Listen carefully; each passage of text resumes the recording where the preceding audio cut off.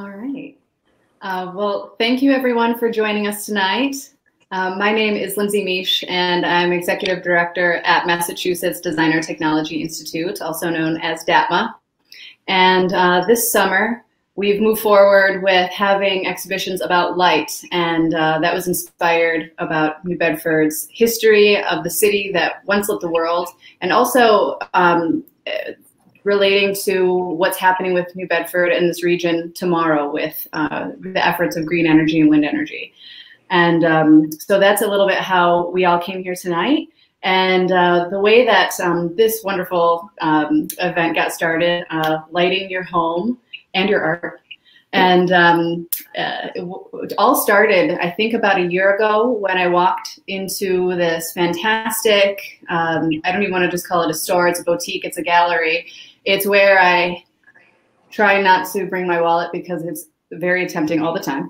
The Drawing Room, which is located in the historic district of New Bedford, it's run by Anthi Frangiadis, and she's an architect and interior designer and has an amazing eye. So this event, Lighting Your Home, is hosted with the Drawing Room, and it really began about a year ago, maybe more, when I first walked into the drawing room and I saw amazing handcrafted goods. And I said to Anthi, you know what I wish that more people handcrafted or at least designed really thoughtfully was lighting. And she said, oh, they do. And she walked me to the back room where there's this beautiful hand-blown chandelier from these glass blowers in Rhode Island.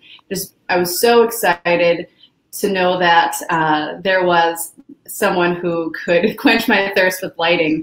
And thankfully, Anthi has other folks that she gets into trouble with regarding lighting, and you're gonna meet them tonight. And so for me, this is just a continuation of this conversation that we began over a year ago. And thank you for joining us tonight. Without further ado, please allow me to introduce you to Anthi Frangiadis, who is the owner of a fabulous shop in New Bedford called The Drawing Room. Thank you, Lindsay. It's so nice to see you and everyone else this evening. I'm really happy to have this opportunity to share some fabulous light fixtures like the one that we just saw. That one was actually crafted by Providence Art Glass. And this evening, we're going to be walking through some more fixtures and some technical information about lighting your home. I'm a big believer in bringing a good team with me. So I have two team players to introduce this evening, and we can go through some basics on lighting, hopefully inspire you to do something fabulous with light. I have Evelyn and Audet in the upper right-hand corner. Hi, Evelyn. Hello. Evelyn is a lighting designer based in Rhode Island, and she and I have had the opportunity to work together on several design projects in Southeastern Mass and Rhode Island. And in our lower left, we were joined by Jeff Pomeroy of Light New England. Hi, Jeff. Jeff is based in Boston. He has a to-the-trade showroom for visual comfort lighting. You'll hear a lot more about that this evening. And most special, I think, is Jeff is going to give us a walking tour of the showroom, which not everyone gets to see all the time. Well, I get to see it all the time, but most others. Yeah. That's true. That's true. So, Lindsay, I was really happy to have an opportunity to walk with you and Liz a couple of weeks ago and see some of the installations in downtown New Bedford. I was really struck by Sunny Park's piece, the one in the storefront windows. It's the corner of, is it Pleasant?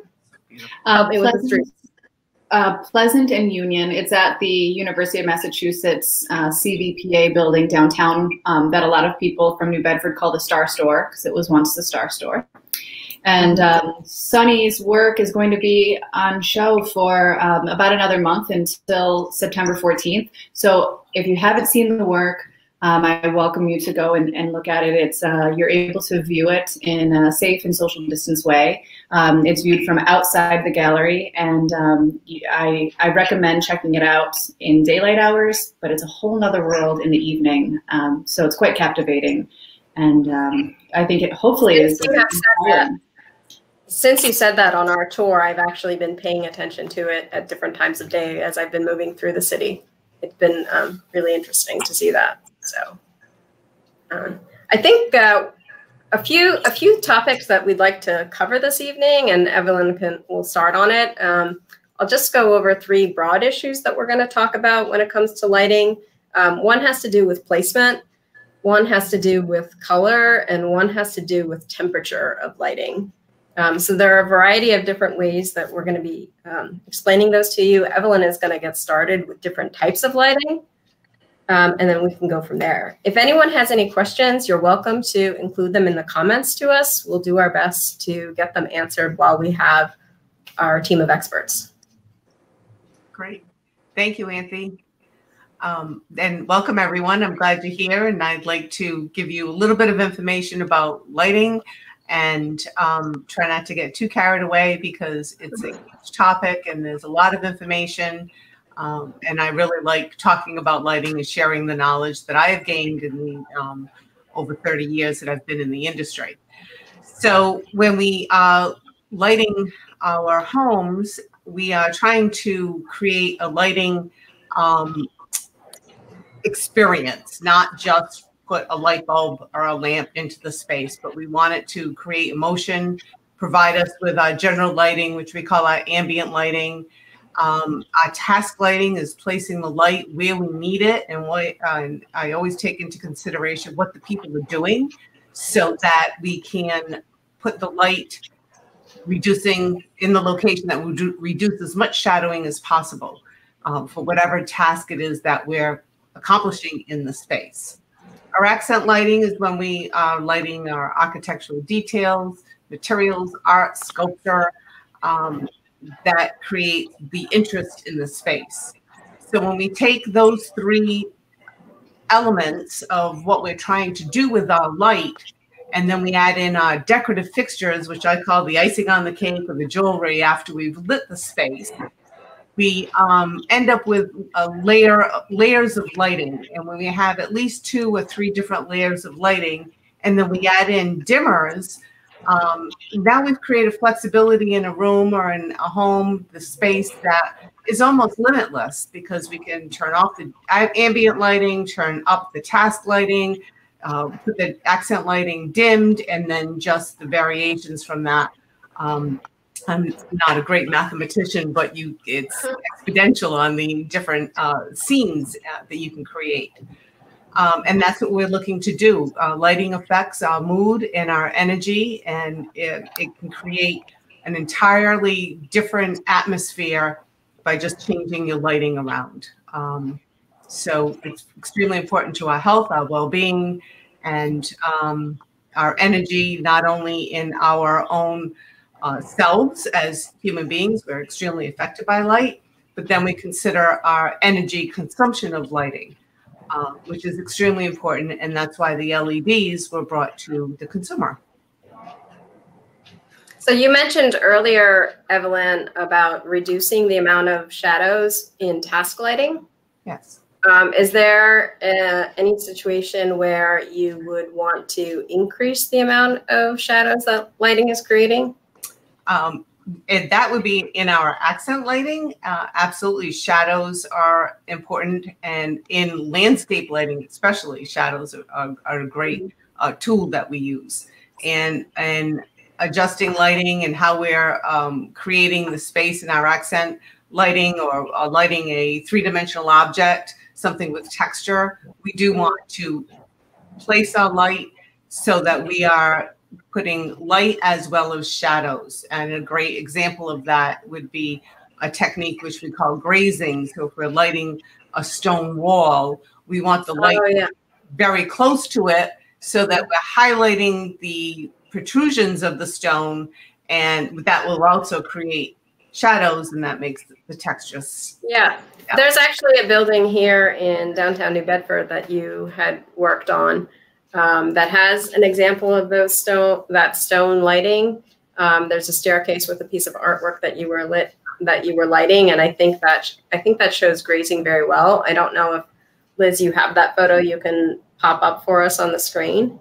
You can do that at any time. We can go through I think she may have it there. Yes, that's exactly the photo. Thank you, Liz.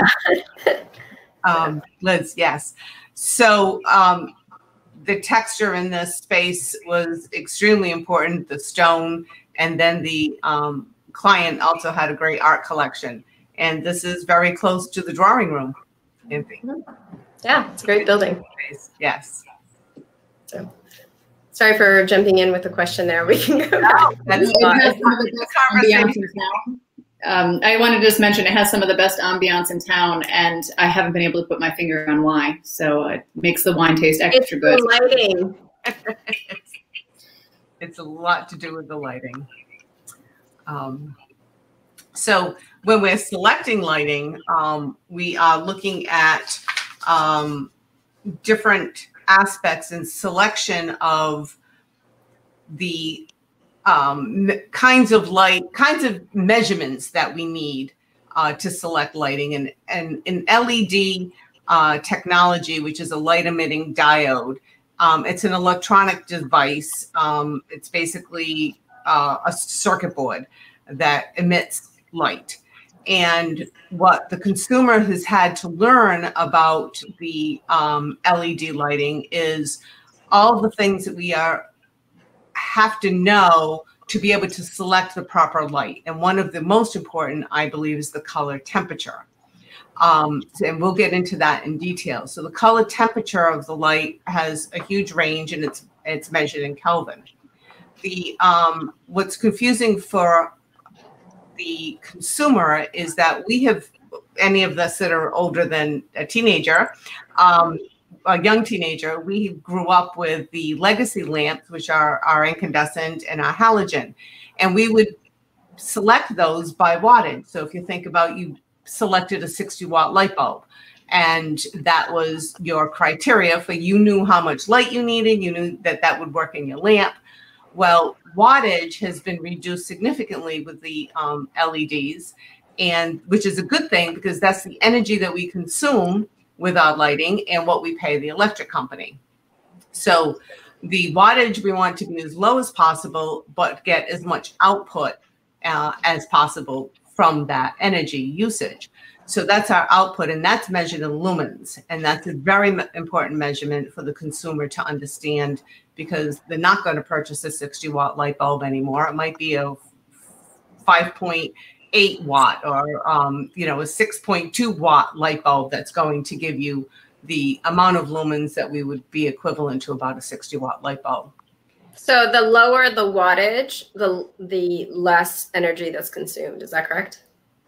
Yes, wattage is the energy that is consumed. It's what energy is needed to generate that light.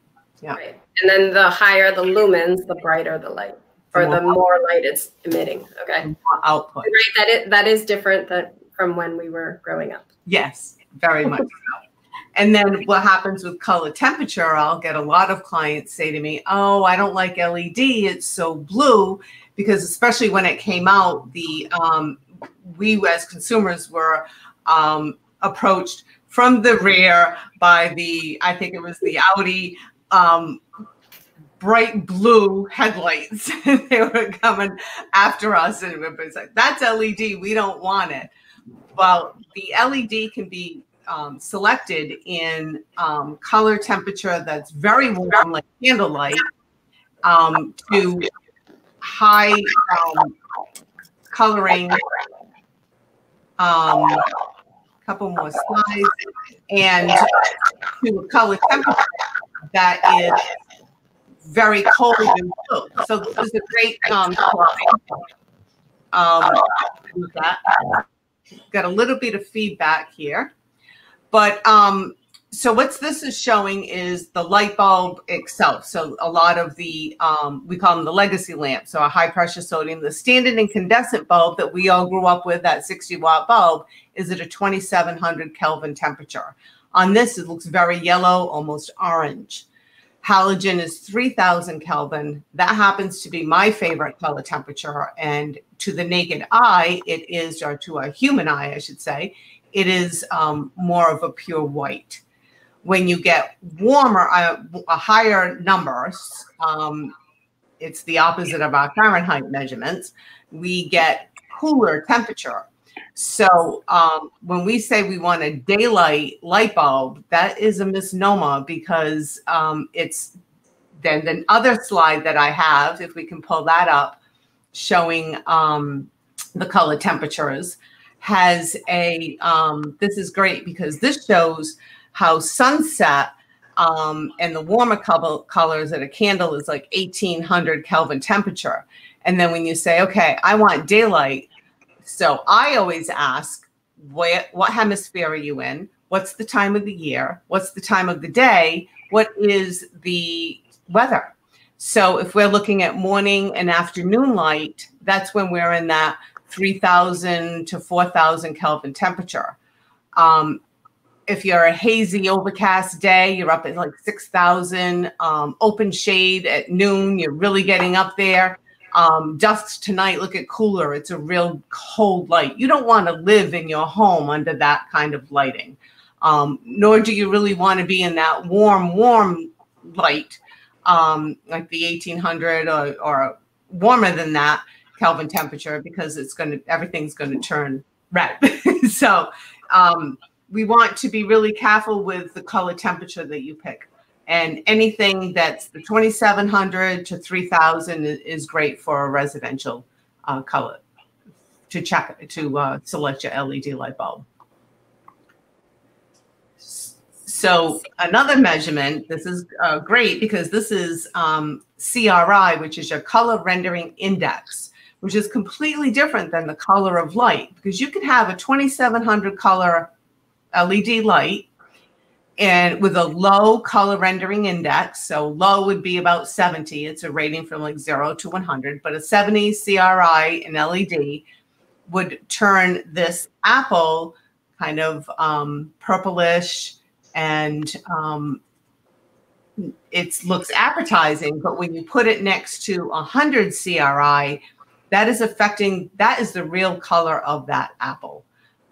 So the color rendering index measures the color that, the way the light is affecting the object, projecting back the true color. So it's very interesting, and those measurements are on all of our labels. So if we look at the label when you're going into the store to buy an LED, you're going to find a lot of these measurements. How about the other slide that we can take a look? Here we go. So here's our lighting facts. Now, I just told you about the watts. So we've got our lumens. If we look at the top left, we've got our light output, which is our lumens. This is telling us it's 840 lumens. Watts, this is telling us 9 watts. So that's what we're burning in energy. Lumens per watt, they're giving us an efficacy measurement of 93, which is great. So we're getting a lot of output for a little bit of energy, and that's telling us how efficient this light is. The color accuracy, that is the color rendering index. So there's an 87. Remember I said it's 70 is low and 100 is the best. In LEDs, we're not getting a lot of the 100 color rendering index. That was our original measurement through incandescent. And we can get up in the high 90s, but not necessarily up to 100 with LED that I've seen anyway. The correlated color temperature, the CCT, is your Kelvin scale. It's showing you with that arrow where this light falls in. So it's just about 3000 Kelvin, 2900 warm white. So that's a very good chart and a very good measurement for you. It gives you the IES-NA. The IES is the Illuminating Engineering Society, and they do our measurements for lighting, and they kind of have the textbook, the Bible of lighting. And they are telling us that LM79 2008 is the testing that this product went through. It's an Energy Star product, and they've registered that number for the model and type. So the lighting facts label should be on every package of every LED product, light bulb and such that you buy. And then on the back of the box, or the other side of the box, the other label. So here, this one, it's not the same label, but it's giving you brightness of 1300 lumens, your cost to purchase, your energy cost, and your life. And this, I think, was a compact fluorescent bulb, not an LED. And I put this on here because when the compact fluorescents came out, they got a real bad rap because they weren't living up to the expectations of the consumer.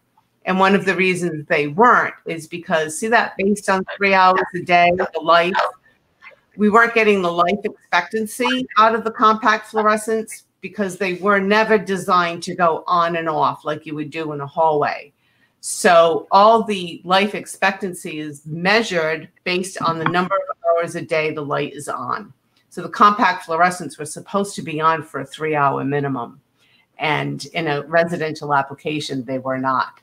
And people didn't know how to buy them. They didn't know how to buy the color temperature.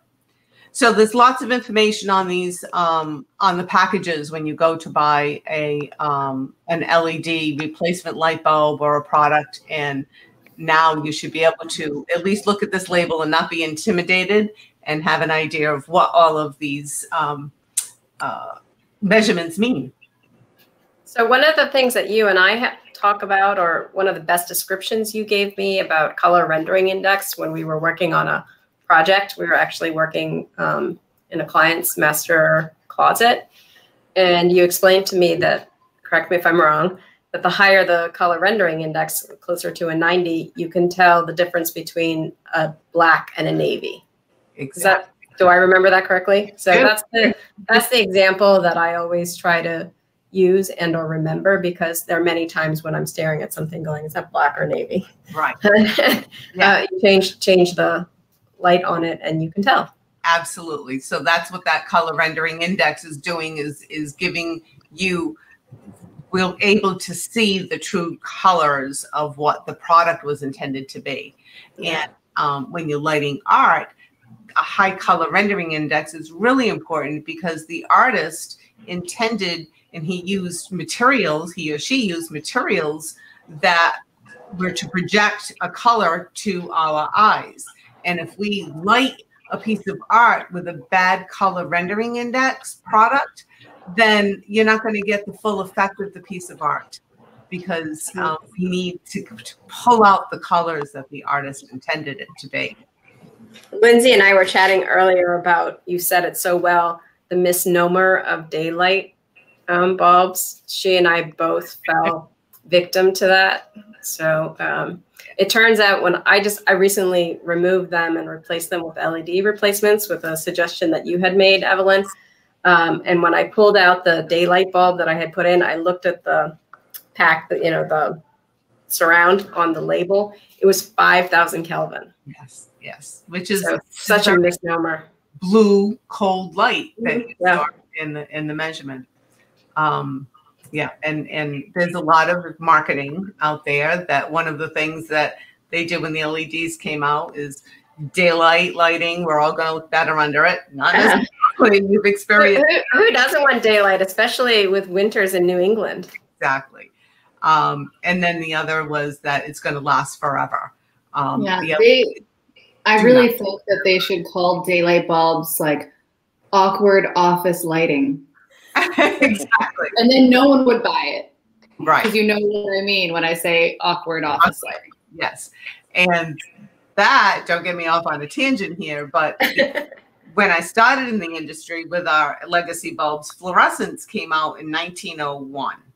And fluorescents have always been available in all the different color temperatures like LEDs are now. It's not a new concept. It's not new measurements.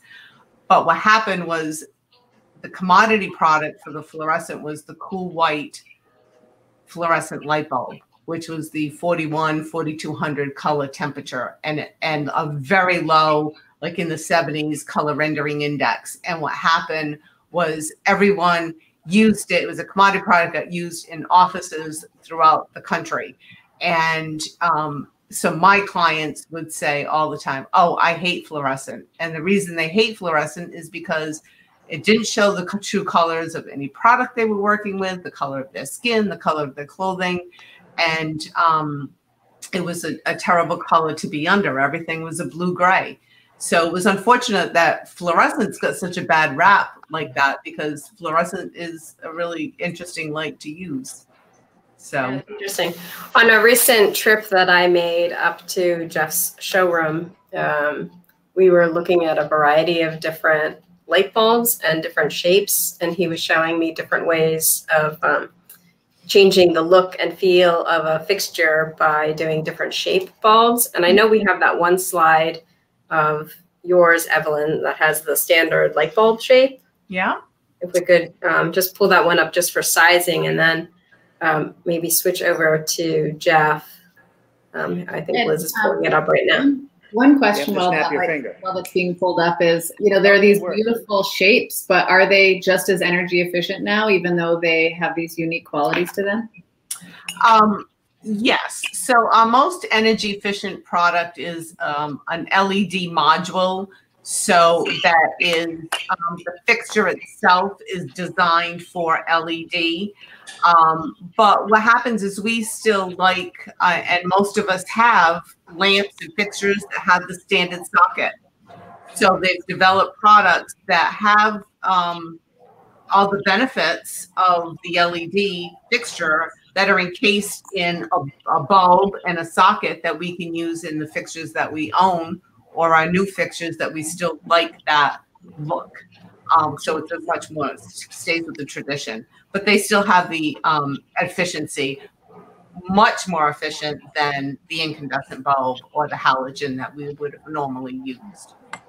So when you say the LED module, there we go. Here we go.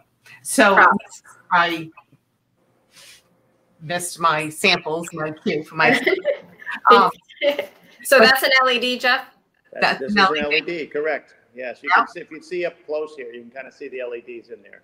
Right. So it's like a regular bulb. And the oh, she walked away. She's going for some of those props.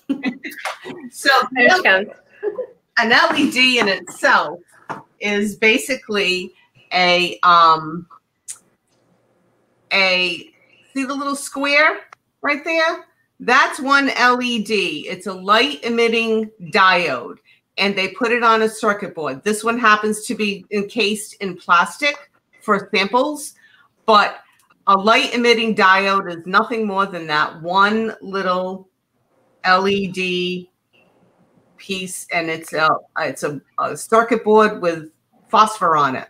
It gets electrified and the phosphor lights up. So this is an LED strip. When we talk about a module, it basically is taking these LEDs and configuring them into a circle or a linear to make up a filament or a disc. That it's the same thing. It's just phosphor and a circuit board.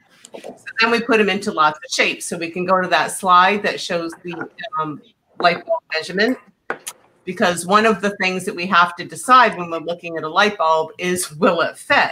So our measurements of light bulbs have always been in 8 inches. So when we talk about a 60-watt bulb, it's a medium base, that's the socket, and A19 means it's 19/8 of an inch. And that bulb that Jeff was holding up for us is an A19 light bulb. So we have the T10 and T12s, and through a walkthrough through Jeff's showroom, I think he's going to show us some of those. And so it's, you pick out, that's one of the measurements of the many, which I have a slide of a whole list of measurements that we use in picking out the shape and type of light bulb we want. Now we call it a light bulb. Really, the technical term is a lamp, and we have voltage, which our residents are 120 volt. Wattage is what we burn. The base is what it's going to fit into. The bulb is the glass part. diameter. So the shape is the bulb shape. Is the bulb shape. Yep. Yeah, because they're all kinds of curly cues, candle shape and tube shape. Actually, I know Jeff has some of those to show us as well. So the diameter we looked at, filament shape. You'll see from Jeff's showroom some filament shapes. The filament is what the in our incandescent bulb what burned. So now they're making LED circuit boards in different shapes. We have color temperature we talked about, color rendering index. Foot candle is a measurement, but that's more of when the light is hitting a surface. We measure the light on the surface. Lumens is the output. The lamp life we didn't really talk about, but that's another real part of the energy benefit of our LED lamps is they have a much longer life than our incandescent, significantly longer, years and years longer. And then we measure the efficacy, which we talked about, which is how much light we get out of it for the wattage that we burn. That's a lot. That's a lot of it. And that's a brief overview. That's a brief overview. There's a lot to know about lighting.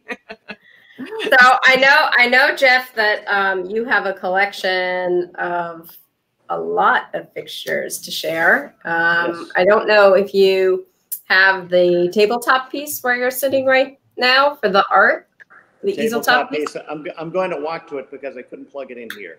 Okay, and then the other one. It's appropriate to light it. I didn't want to be that guy. It's just like we all came to see light. So I know at your conference table where you're sitting, you have a very interesting LED light that has some good combination of traditional lines as well as contemporary lines, and it's completely LED lit. Is that correct? That's correct. Yep. Could you dedicated LED. Show us? I will do that. All right. So technically, we have to go really slow. I have to walk like I'm going to modeling school. Yes. I can't. Or walk like you're a groomsman. Oh my God! Look at that shop. Look at that. Can you see up there? So at any given time, I think you see in your cone of vision, you have to see at least 50 lights. So this is one of my favorite lights that Jeff has in his showroom. And what's interesting about it is that it's a chandelier that has a very traditional shape, but it's an LED light. And I know we have some photos of it that we could share. It's a little bit difficult to discern in the showroom and on video. Here it is now. This is Tech Lighting. Is that correct, Jeff? That's right. And Tech Lighting is now part of the Visual Comfort and Company group. So that's essentially why it's here. But this is the Tech Lighting brand. That's great. And can you tell us a little bit about the Visual Comfort group? I can, sure. So Visual Comfort itself. Are we going back to me or are we talking over this? Just so I know if I should turn this around. You can do either. Whatever you're most comfortable with. Whatever I'm comfortable with. I'm comfortable if you're comfortable. What do you think of that? Visual Comfort actually started in lighting the year before I did. It started in 1987. Visual Comfort came from the Visual Comfort Index, which Evelyn will tell you is something that is on commercial lighting specifications.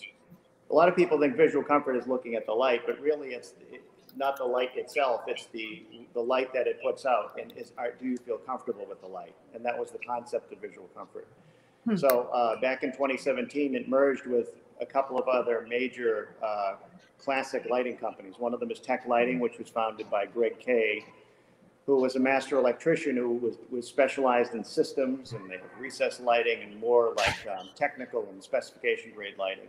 And then we have Generation Lighting, which covers Weiss and Siegel product, which are retail friendly, popular price goods, and builder level products. So it's kind of a whole package now. But it all started with Visual Comfort is the brand. So well, and one of the things that you have explained to me about the Visual Comfort line is that if a Visual Comfort light fixture says it's a certain material, it is that real material. So for instance, if you find a wall sconce that says it's alabaster, you're actually getting an alabaster wall sconce. as Correct. opposed to a simulated material that looks like alabaster. That's So right. they are using true materials and have a variety of designers. That's exactly right. Yeah, so those are the two things that make Visual Comfort different than other companies. First of all, is we have real, genuine designers designing product. They're not just designing like most lighting companies. You know, they'll design like 20 to 30 things at a market and they'll release them. Where Visual Comfort uses real, genuine designers that we partner with that design the product, everything from the canopies that go up to the ceiling, to the chain, to the finials on top of the lamps. And we use real materials. So we use real brass. If we use plate nickel, we put plate nickel on brass. We use real alabaster, real quartz, real leather. We use all real natural materials. Very good. So I didn't mean to interrupt our walking tour. I just wanted to ask you that question. So do you want to give us a whirl around slowly? Let's do it slowly. Yes, you'll have to direct me. So you tell me if I'm doing something wrong, okay? I'm going to move to the test right now. You ready? Yes. Going slow here. Going to try to go slow. Okay. All right. So first, let's go over to some of the tech lighting section over here. And did you wanted to take a look at the Mina from that bath light, right, Anthi? Yes. So one of the exciting things about being in the showroom is sometimes you recognize a light fixture that you've used in a project, and that one right there. Stop, please. There we go. That is a pendant that Evelyn and I happened to use in a powder room project. Which I think we may have a photo of that Liz will pull up here shortly. But pendants are not often used in powder rooms. In this particular case, we had a sloped ceiling as well as a flat ceiling. And we ended up on the wall, we used a very tailored wallpaper. So we ended up it made sense to drop a pendant over the pedestal sink and drop one over the loo. So there, if we can enlarge that just a little bit, there's the tech lighting pendant in a different finish than what Jeff has it in the showroom. But it's a good mix. I find it to be a good mix of traditional and contemporary design. So there is a second one over the pedestal sink. Yeah, so the cool thing about the Mina is they actually take a laser and they cut what appears to be a globe on the inside and the LED above it. I don't know if we can capture it. I'll try it by going a little closer here. The LED, right. Don't walk into anything, Jeff. I know. So Jeff, this is a great example of this. The fixture, the Mina has an LED module, and that fixture that's next to it with the filament, this scrolly filament, what they're doing. So that's filament shape. How about this one? So no, the one above. That one. There it is. That one. Yeah. So it's just a good example side by side when we talk about filaments and a module. Yep. All right, moving right along. Moving right along. Moving right along. On our tour. All right, here we go. Okay, there's some more tech lighting. Okay. Mm-hmm. All right, so now we'll go this way. I love this place so much. I'm looking forward to having you back. Can't wait. How do I get to come? Anytime you want. You have to be super nice. Okay. So here's a designer that most of us will recognize, Ralph Lauren. And one of the things I was really excited about is this particular light fixture that Jeff is showing us. It's I'm constantly trying to figure out new ways to display artwork in the shop as well as home and other people's homes. This happens to be a tabletop easel with it's a plug-in fixture where you place the artwork on the shelf and then the light turns on above. So this could be placed on a hall table, a desk, or in a library. I'm really excited about it. Jeff, is this a painting of yours? This is a painting of one of my children. I wish I could credit them. I'm not sure which one of them painted it. They weren't home when I left. Good choice. Whatever happens So backstage, this comes in different finishes, I believe. This what we're looking at is a polished nickel. Am I seeing that correctly? That's correct. It's polished nickel, and it comes in antique brass as well. Very nice. That's All right. great. All right. We'll move on right from the along. Ralph collection. Okay. There's actually more, Ralph. We'll do a quick Oh, by okay. there. Sorry. It's okay. No problem. Trying to go slow. Trying to go slow. There's some more things over here. A lot of the Ralph looks that they have in their collection are reflected in the lighting as well. So there's kind of like the Montauk, Long Island look. They have a lot of equestrian. Ralph uses a lot of leather in their lighting as well. So you'll see that just like in their equestrian kind of look. And in terms of the back plates or the shades or where? All kinds of things. So let me show you an example. Let's go over to Riley here. Oop. All right, here's Riley. Here's Riley. Okay, there, right there, there. So that's actually real leather stitched on the canopy and on the shade. So that's brown. And does it come in different colors? It does. So that's brown saddle leather with antique brass. It comes in chocolate leather with polished nickel, or you can also get it in navy leather with antique brass, which is really pretty. It's just beautiful. And so there's also, we have, in terms of like the nautical, there's a lot of that. Like that's the Chatham wall light right there. And that's the Grant. Those are both outdoor rated. All right, let's go over here. Speaking of Chatham, a lot of people really like the Chatham pendant, which is right there. So that's a Fresnel lens, like a lighthouse. And that's a classic. Big, solid glass. It's really beautiful. That's better to see in person, but a lot of people like that. All right. So moving right along. Okay. Slow walk. This may not surprise you, but I don't have any experience in modeling. Okay. Let's see here. Shocker. Okay. So here's an example. Like we group everything by designer, so you can kind of see some of them here. Like so this is Suzanne Kassler over here, Atlanta designer. Some of her things. I'll try to step back so you can see it better. And in this particular section, you have a lot of flush mount ceiling lights. Yes. I know Evelyn has used quite a few of them. Yep. This seemed to be a good collection of them. Absolutely. Yes, great. And a lot of times they come in different sizes, right, yes, Jeff? That's true. And a lot of ours do come in different sizes. Flush mounts are one of those things where a lot of them don't look good. So Visual Comfort does a great job in good looking flush mounts. So then we go into here, we go into Kelly Wersler.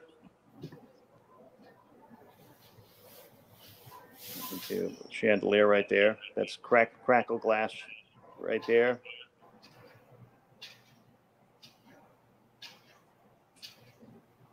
I know you will get to it a little bit later in your walking tour, but the one of the things I was very excited about with the Visual Comfort table lamps is that they offer some of them offer a dimmer switch. Yes. On the table lamp itself. So I know when you get to the Julie O'Neill section, I will share and turn on the light. All right, sounds good. Okay, so this is can any light that you have be converted into a dimmer if you buy a dimmer switch? Not any, but most we can. If there's a lot of our dimmers are on sockets, so as long as it goes, so more often than not, we can do something for you. But most of the pendants and sconces and ceiling fixtures, almost all of them can be dimmed. Isn't that right, Jeff? That's correct. But it also depends on the lamp, correct? Correct. Or no? That's correct. So we have a lot of sockets that are traditional sockets, traditional incandescent sockets, but we can use dimmable LED bulbs in them. And that's something important when you're selecting your light bulbs with a socket, your LED replacement bulbs. Ooh, we have a flashing one. They will tell you. I think you must have friends with you, Jeff, in the showroom. You know what that is? That's the magic of live broadcasting right there. So if you could stop for a minute at that particular chandelier with the canopies. Yes. So this is an excellent example of, in my opinion, a very classic chandelier. And we do have a separate photograph of it that I think Liz is going to pull up here in a second just to give you a glimpse of it. And again, available in different finishes. This one is the antique brass. Woo! We got that one on top of that one. Well, let me see if I can match it up. That's pretty good. Yeah, so that's a little interesting. There we go. So Guess which one's the real one? the magic of live broadcasting. Oh, I'm glad that you showed it next to the one in live, because the one hanging in the showroom looks incredible, and I don't really see the magic when it's just in that image. Right. Yeah, it's hard to portray a lot of these things in the virtual world. Gilt finish. I don't know if I'm going to try to get up on close. You can kind of see. This is a gilt finish. Yeah, that's good. And they actually put gilt right on the shades. That's actually. We're having a little bit of a hard time hearing you, Jeff.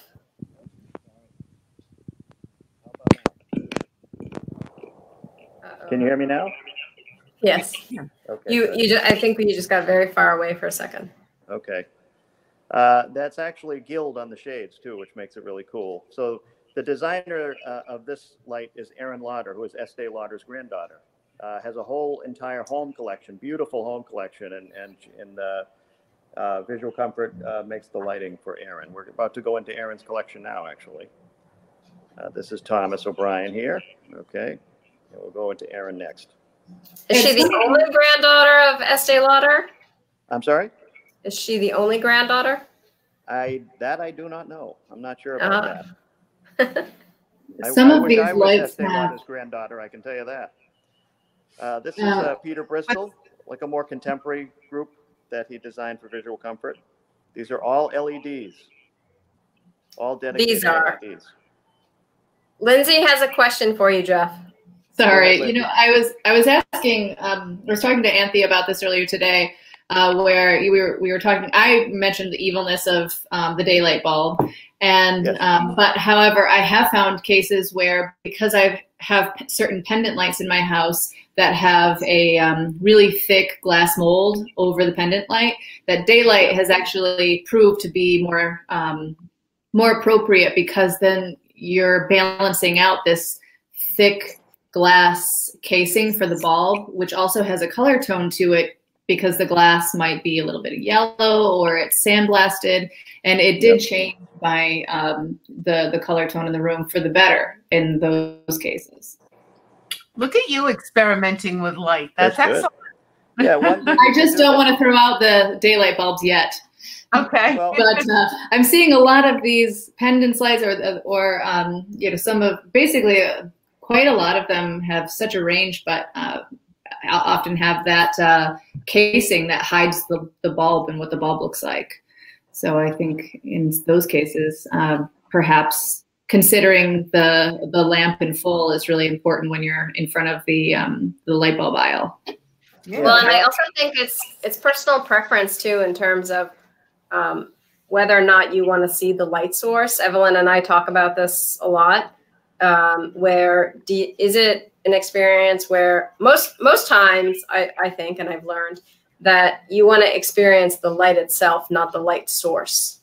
So for instance, you don't want to be staring at a building light hitting you in the eyes, or when you walk into a particular store, you don't want to be looking into the source. You want to be experiencing the light itself. Yeah, something that I've really had to balance well with gallery lighting. I've done a lot of curating, and you always have that title wall and that masterpiece right in front to blow people's minds. And of course, you have to light it. And the last thing that you're doing when you're curating is seeing what the perspective is regarding the lights by the front door. And then often you have to move that light bulb, because everyone that comes to the opening gets blinded as soon as they walk in. And so it's a challenge. You guys are pros. And that's all part of placement, and we do a lot of adjusting and tweaking. Just those little angles can make a huge difference. Well, similar to not wanting to see the light source and see the light, you also don't like seeing the lighting salesman and seeing the lights. That's why we're doing this for sure, right? Okay. You had a few, Jeff, you have a few fixtures that you shared with us earlier in the week where you put different shape lamps in them or bulbs in them. Yes, I'm heading right up to those actually. Okay, yeah, great. I thought you might be. Yep. So this is. I'm glad that you know the showroom, Anthi. That makes me happy. I really just want to say that. That makes me very happy. I did notice one of my favorite chandeliers is missing. I was hoping I missed it earlier this week, but I wonder which one it was. I'm not good with the names of them. So this is from Generation Lighting, this fixture, but I want to show you on the inside here. That's actually a light bulb. Really? That is a light bulb right there. It's hard to. One light bulb? That is one light bulb. Yep. Wow. You definitely can. You can definitely have a little fun with the. I don't even know how to measure that light bulb. Get your calipers out. Probably best that you don't. All right, let's see here. But what I was talking about, what you're referring to, Anthi, I'm heading there right now. Okay. A lot of times we just use these flame tips. They're traditional. Now, these are all LEDs. My showroom only has LEDs in it. I have no incandescents in here. Oh, really? Yep. Wow. Yep. So an example of regular LEDs, they look like regular candles right there. But sometimes we can do something, have a little fun, and we put like white globe bulbs in this one.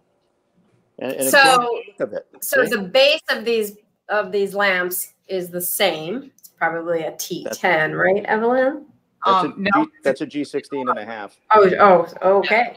Yes. I should, yeah, Jeff's replacing them. So the socket is the same size, and it's just the shape that changes. That's right. That's a candelabra socket, which is an E12. So exactly, we're just changing the bulb. And now the white will not put out quite as much of an output as the clear will, but it's not as glary. And it kind of brings a different look to it. So that's why. Right, but when the white one, the globe one, is turned off, you do not see the filament. When the candle-shaped one is turned off, you see the filament. That's correct. You got it. And that's just something I think that a lot of people are going to have to get used to in terms of marrying it to LED. It's strange, but as Evelyn was referring to, I feel like people have accepted LED more than fluorescent. I think that fluorescent had so many benefits, and I was one of the only people I knew that used it. But I think that LED is a little more user-friendly, and I'm sure Evelyn would agree. Yes, I do agree. So you showed the a sconce there with the twig sconce. I have a client who used those in her house. That sconce there, she's got 2 of those. I think I've got a picture of that house. Yep. To share, and that's really nice. Is it a metal? It's a metal finish. Correct? That's right. Yeah, that's our gilded iron finish. So this is a gilding finish on top of iron. Get up a little closer, you can see it better there. Yep, that's the branch sconce. Mm-hmm. That was designed by Sandy Chapman, who was one of the classic. One of the best lighting designers in history, honestly. Yeah. I mean, he's designed so many. There they are. Yes. One thing that I also see about this home is that, a lot of the color palette is white, so it makes everything look really bright. One of the questions that we have in the comments talks a little bit about trying to balance color palette. I'm not sure if all the other speakers are seeing the comments, but there's. Oh, there we go. Here's the question. Apparently they have a very warm color palette in their home, but they're trying to balance it a little bit. Is that with fixture or bulb? How would you guys comment about that? Well, wood absorbs light like crazy. So the darker the color, the different materials absorb light versus reflection light. So the picture that we just looked at of that woman's home, it was all white, it reflects light. So what bulbs would I recommend to brighten the space? Obviously the higher output you can get. If you use a warm 2700 color temperature, it's going to bring out the richness of the color of the mahogany. and keep it very warm, but it's going to feel like you have candles in the space. So I might bump that light up to 3,000 so it appears whiter, which we take as we kind of have that commutes in our mind to brighter. So that might help. And you're just going to have to keep adding light into that space because the wood will absorb light. So you're going to need more light in there than you can imagine. If that helps. Anthony, you have any thoughts? Oh, she's on mute, but she's going to be available. Right, one second. Oh, sorry about that. I was trying to minimize the feedback. When you say more light, are you referring to more fixtures or are you referring to more lumen output? Or both? Well, when I say more light, it's more lumen output. But whatever you have for fixtures, you're going to be limited on what you can do because you still can't over lamp your fixture, meaning you can't put higher wattage, and that's kind of hard. You say a 60 watt equivalent it might be LED, but it's still a 60 watt equivalent. You should put 100 watt equivalent in a fixture, even though it's the LED, and it might only be 10 watts. So what's interesting about the labeling that just occurred to me is that we've all seen the little sticker when you go to replace a light bulb that says 60 watt maximum or 100 watt maximum. It doesn't have the stickers not caught up with the wattage decrease, or are they just still manufacturing them at that same level? Do we not have to worry about that sticker anymore? Yeah, that sticker is still a thing sometimes, actually. What was that, Jeff? Sometimes, depends upon the manufacturer. Sometimes the sticker is still a thing. Yeah. I think they're still rating, UL and ETL are still rating based on incandescent still, but there's just fewer and fewer people using it, honestly. Right. So Jeff, you wouldn't suggest putting an equivalent of 150 watt bulb that's an LED into a fixture that says it has a 60 watt max? Would you? Would you still look at a 60 watt equivalent LED in that fixture? Oh, if it can take the wattage, that's fine. I mean, I always think that I'm of the opinion if it's dimmable, you can try it. But I think the most important point you made earlier is you have to have the right type of light. Like you can't light from one spot. Like that was a mistake I think many people made over the years, is especially with fluorescence. I mean, one of the things that used to happen is they'd get one large fluorescent and try to light their whole kitchen with it, you know, and it's better to put the light where you need it, you know? So I think Come on, that was the best. What's that? That was the best. Yes. Okay, so we found someone Just who did kidding. that. Okay, all right. We know someone who did that now. Someone right on this call. Okay. I was referring to the kitchen I grew up in. Oh, We there just you go. turned out the light. I'm not, yeah, no negative. Okay? No. Yeah, if you saw the lighting in my home when I first moved out, you'd be like, you were in lighting? Really? Yeah, not good. So I live in a 125-year-old house, and my kitchen hasn't been remodeled since maybe 25 years ago. And I have an overhead fixture with lots of output, and we never use that. So I have under cabinet lighting. I've got the lighting in the exhaust fan. I have a lamp on my table in the kitchen, so that all of my lighting in the kitchen is pretty much as task lighting. And it also creates a nice atmosphere because I can have just the lamp on or just the under cabinet lighting. So you're right, Jeff, having many different sources to create those different layers of light is what's going to make the space interesting. And then what's your task?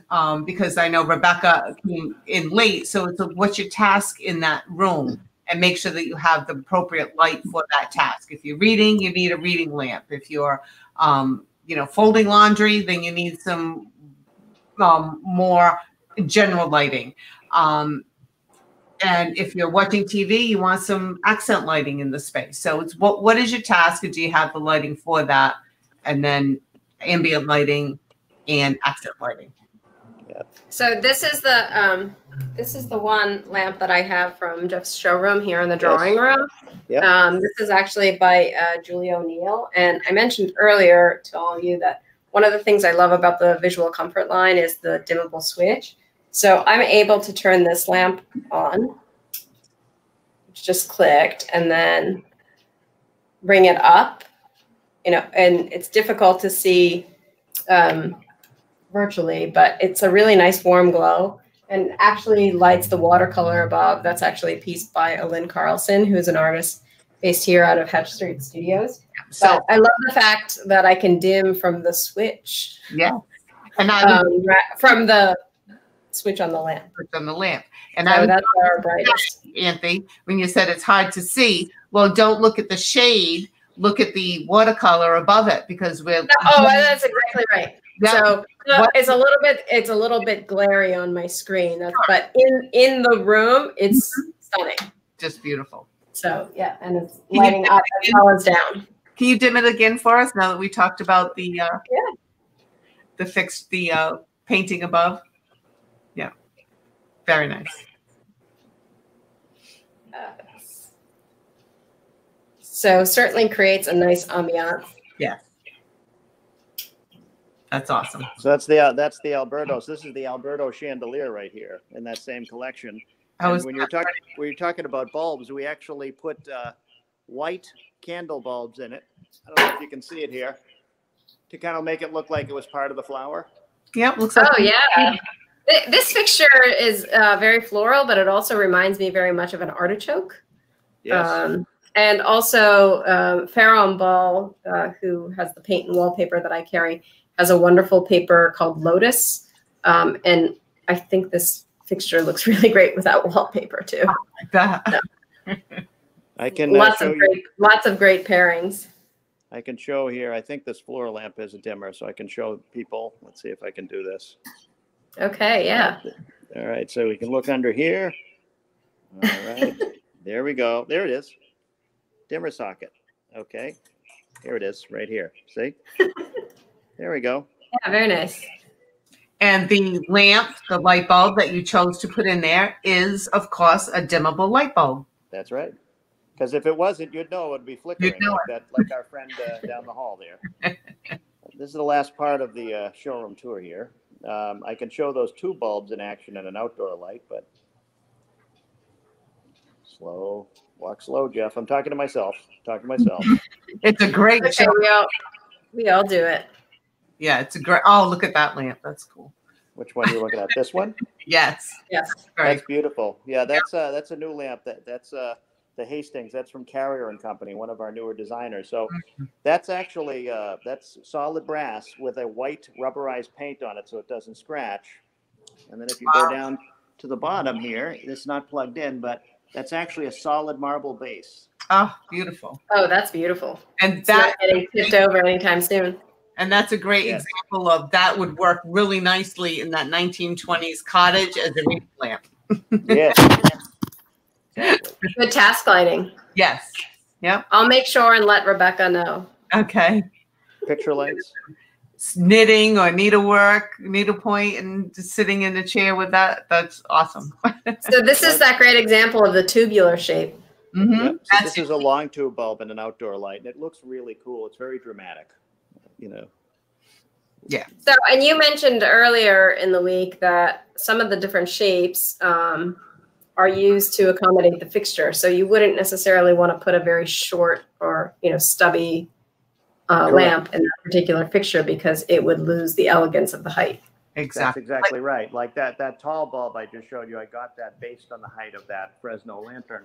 So the regular T10 that you were referencing earlier, I have up in this pendant up here. I put it in the Halley, which is, let's see if I can get this up here and show it to you. There it is. Yeah. There's the two bulb and the Halley pendant right there. That's great. Yeah. It looks really, it's really dramatic. And is that an A lamp? Oh no, you put a little G. Which lamp is that next to it? That are you talking about in the star? No, in the fixture that is independent. Yeah. This one. Yeah. This one. Okay. That is an A lamp. That's an A15. That's an appliance bulb, A15. Look like. Okay, so it's a good example of how using a different light bulb can change the look of the fixtures. Great point. There we go. I'll try to do a little step back. It's hard to be a cameraman when you can't see the angle. I'm happy that you guys saw any lights in this whole tour, frankly. Miraculous. Actually, we just saw the ceiling the whole time. Exactly, Thank you, right. Jeff. That'd be awkward. You guys writing a note, don't invite Jeff Pomeroy back on any panels. I'm sure that's been. But anyway, that's the tour. That's awesome. Thank you so much. Lindsay, I want you to know that you have an open invitation to join me to Jeff's showroom anytime. Evelyn, you're always welcome to. Okay, so the drawing room is the hookup to all of this amazing lighting, noted. And Yes. also many other things. It's a really amazing addition to the historic downtown. But this talk was really eye-opening. I mean, I can't wait to get started. Very good. So hopefully everyone took away a little bit of something about temperature or color or placement of lighting that they're able to use in their own space. So, and if you have any questions, reach out to us. Thank you, Evelyn. Thank you, Jeff. Thank you, Lindsay, for joining us. I hope everyone has a wonderful evening, and thank you for all who watched. Yes, thank you, everybody. Thank you. And thank you, Anthony and Lindsay and Jeff. That was a great tour. Yes. Thank you, guys. Thanks so much. Thank you. Be safe.